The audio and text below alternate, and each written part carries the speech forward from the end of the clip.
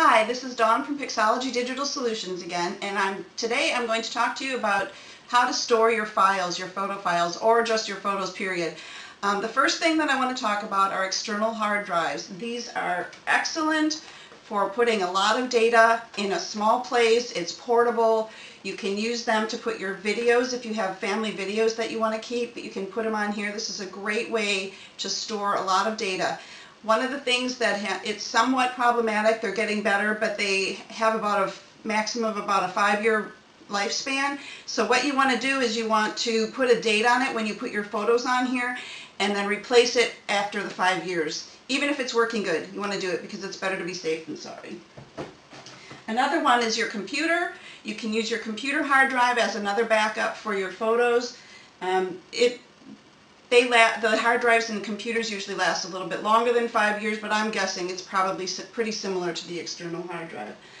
There's smaller ones that you can keep part of your collection on. This is an SD card. These are awesome. You can put them into your cameras many times, and you can put them into your computer, and you can move your photos back and forth quite easily. These have about a 10-year lifespan. This is a thumb drive or a flash drive, whatever you want to call them, but they have a USB, they go into a USB port, and these have about a 10-year lifespan too, and you can get them in varying different sizes as you can with the SD card. The other one that I want to talk briefly about is the cloud.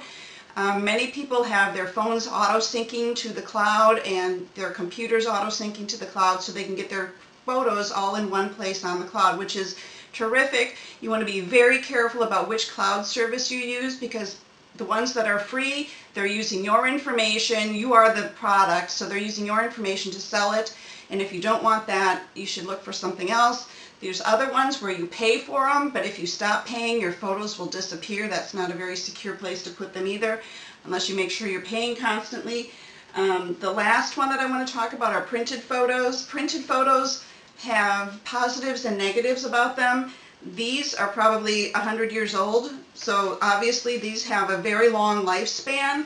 The negative thing about printed photos is that they are susceptible to things like fires or floods or just bad conditions. So the way that printed photos maintain the pictures on them is by keeping really good humidity and heat. You want to make sure that the heat is low and the humidity is low so that your photos are in a safe, happy place. Basements and attics are not good places for photos.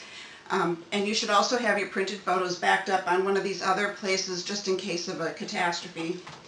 And that's about all I have to say today about your printed and your digital photos, on how to store them. If you have any questions, please contact me. I will be happy to explain this any more or more thoroughly, however you wish. Anything else you want to know, and we love you at Pixologie Digital Solutions, and if you have anything that you want to talk to us about, please contact us.